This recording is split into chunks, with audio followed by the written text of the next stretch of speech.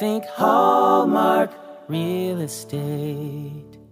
Hey, hi, I'm Kevin Dink from Think Hallmark Real Estate. We're here to showcase Voice of Compassion Ministries in this segment. And I want to introduce Jerry and Drina Block, who are the president of that organization. They're going to share their vision, the things that they've done, the accomplishments, and give you an opportunity to help fund their vision in Haiti. Jerry? All right.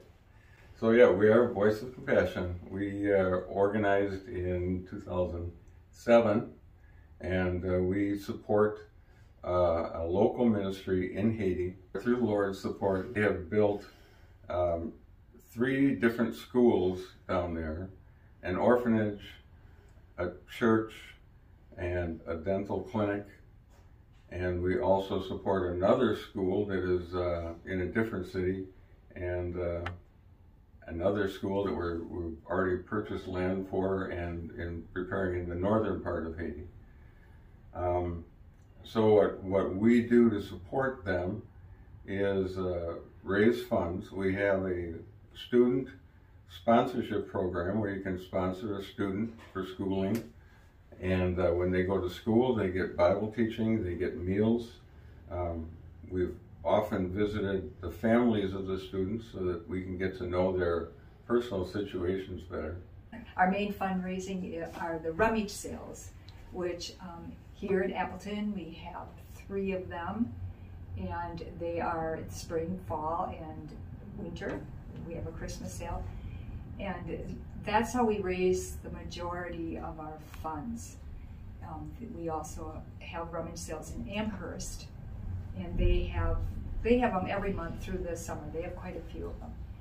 And so you could donate items to us, and you could come and shop, or you could just give us monetary donations. We would appreciate that too. The sales are at the Vine Christian Fellowship. It has been a wonderful church that has allowed us to just use their building and their storage area so that we can continue to do this, and it's at no cost to us. So all of the funds that we raise for the rummage sale go directly to Haiti to support the students, to buy clothing. We take a lot of that out of the rummage sale. School books, pencils, you know, they need all their school supplies.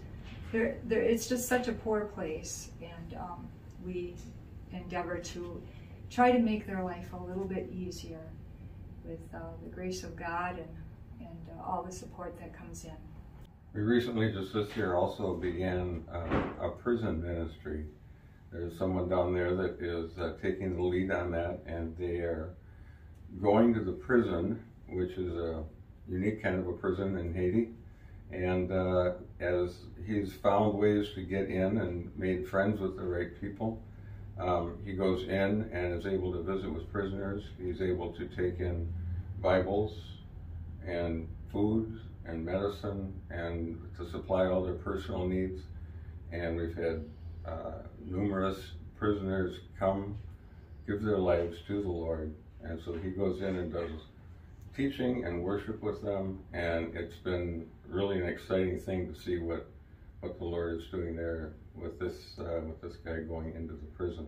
So it sounds like they're doing quite a work there in Haiti. I mean, it's one of the poorest countries in the world. It is. And to have schooling and dental facilities and housing and educational opportunities for them is a really phenomenal opportunity. So again, you've given a lot of your life to help develop all that. Now, anyone who wanted to contribute to it, your good work, how would they find you, and how could they help fund what you're doing? We have a website. It's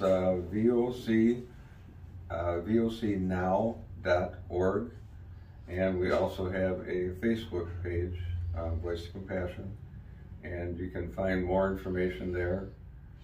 It's not possible to donate online yet, but we do have a post office box that is on the website. You can find that and mail donations. You can bring donations to the Vine Christian Fellowship on Thursdays, and 11 to 2. 11 to 2.